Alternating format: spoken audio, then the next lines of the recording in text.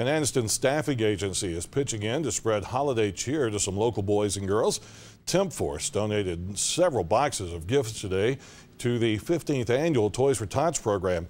This year, the staffing agency collected more than 2,000 new toys and 5 bicycles from companies that they helped to staff. Toys for Tots will distribute those gifts to families who signed up for the program for needy children.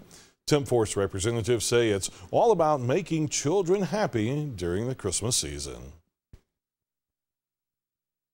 It makes our heart so full to be able to give back to our community. The community gives us so much. We want to be able to give back, as well as the fact that you're able to work with all of our clients and the companies in the area to be able to get them involved so that they can be a blessing as well. Bring the spirit of Christmas to everyone in our area. Every time we go to one of our customers' locations, they're so excited about what they've collected.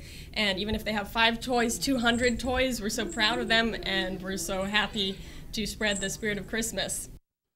The U.S. Marine Corps Reserve oversees the Toys for Tots program, which was founded by reservist Major Bill Hendricks back in 1947.